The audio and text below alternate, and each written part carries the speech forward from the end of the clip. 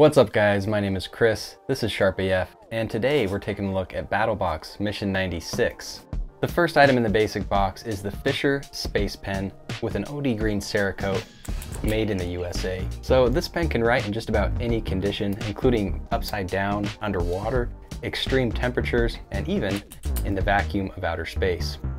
What if you're just a dude in his basement writing on a piece of paper? You'd think it would work, but actually no. The Fisher Space Pen requires a certain minimum amount of G-force and adrenaline in order to eject the ink out of the cartridge. So if you're not living an exciting, action-packed, adventure-filled lifestyle, the Fisher Space Pen might not be for you. In all seriousness, I'm really excited to try this out. I work outdoors, exposed to the elements, and sometimes pens just suck. Especially in cold temperatures, or if the piece of paper you're writing on gets a little bit wet, it's just game over. So hopefully this will come in handy, and the OD green Cerakote finish looks really nice. The next item in the basic box is the MyMedic Zips, Z-Zips? I'll go with Zips, 2-pack wound closure kit. They're kind of like an alternative to stitches for closing a wound. They're definitely a nice thing to add to your first aid kits.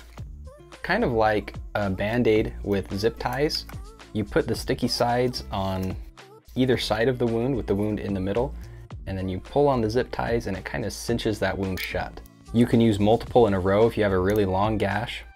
I used one of these for my YouTube short video. I'm about to use another one right now for this video. So hopefully I don't cut myself with the knife of the month, or else you guys are gonna feel really terrible. And the last item in the basic box is the UltiClip 3 Plus. I think most people in the EDC community and the Battlebox community probably are familiar with UltiClips. But essentially, it's a really nice, inexpensive, low profile, and easily concealable sheath clip or holster clip. They have really good retention as well. And if you've never used an UltiClip, keep this one around and I'm sure you'll find a use for it. Sometimes the clips that come with knife sheaths or holsters for other things aren't that great, or maybe they're too bulky, or they don't come with one at all. So an UltiClip is an awesome solution.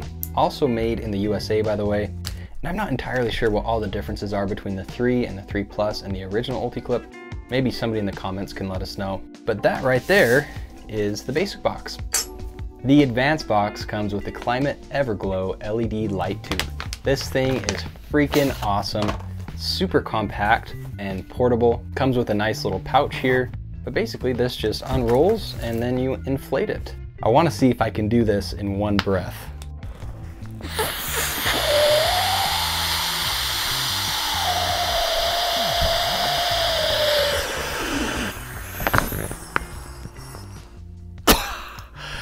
Whew! Almost blacked out there for a second. I guess this is also a nice visual representation of how much air is in my lungs. You know, I've never bragged about my lung capacity before, but it's pretty voluminous. So this doesn't come with a power source. You've got to use your own battery pack, but it works, I'm assuming, with probably any USB power bank. So just plug it in, and then it's got multiple settings on here. Oh, looks cool. So you can decrease or increase the brightness, and it kind of diffuses the light a little bit more like a lantern. Probably a little bit better for ambient lighting than just like a flashlight beam. And what's cool is you can attach it to stuff. It's got a little loop right here, so you can just hook it with a carabiner or something. And then I think it also has magnets throughout. So pretty cool for tents and awnings, vehicles. I think you get the idea. The Pro Box comes with an item that was featured all the way back in Mission 20. So you old timers are getting a repeat. I wasn't a battle boxer back then, so I'm pretty excited to check this out. This is the Zippo Axe Saw, a multi-tool camp axe that features a hatchet for chopping and a mallet. This would be nice for driving your tent stakes. I normally just forget a hammer and use rocks. And it's also a saw, and the saw blade can be stored inside the handle, so you can just pack it like this and have everything ready to go. So to put on the saw, you just take it out of the handle. You've got to use the axe cover and line up that hole right there. And then one of these holes goes over that part right there. This hooks on right here. And then you close the cover and screw it tight, and then also clamp that shut.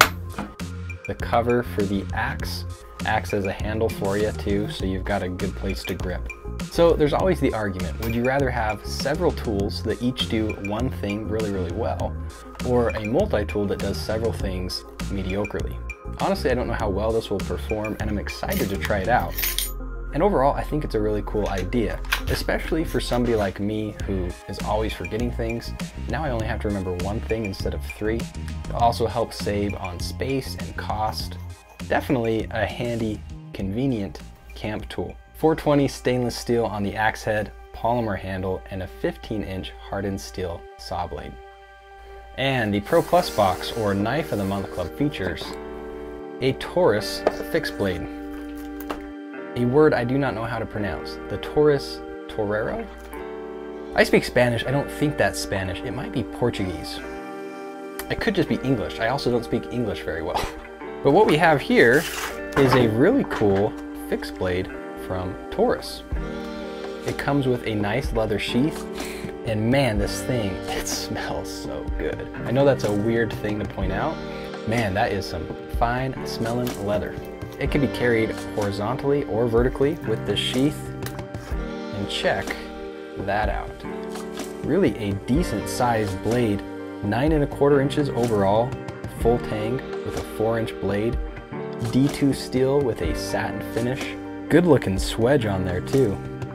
Kind of a recurve going on there, so it's gonna hold on to what you're cutting really nice. Contoured G10 handle scales with a little bit of a finger groove right there, and some nice jimping along the top.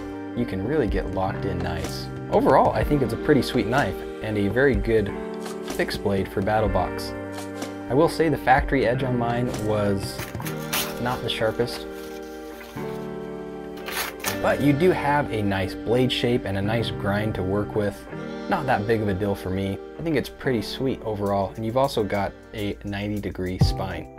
There you have it, guys. That is Battlbox Mission 96 for February. If you're thinking about signing up for Battlbox, I've got a 30% off refer a friend link that I'll put down in the comments.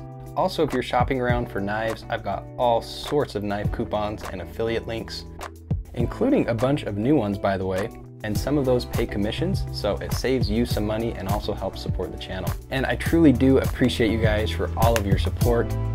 I'm not threatening you with an axe, I'm just click the links. Don't forget to like, comment, and subscribe. That's it for me, guys. Thanks for watching.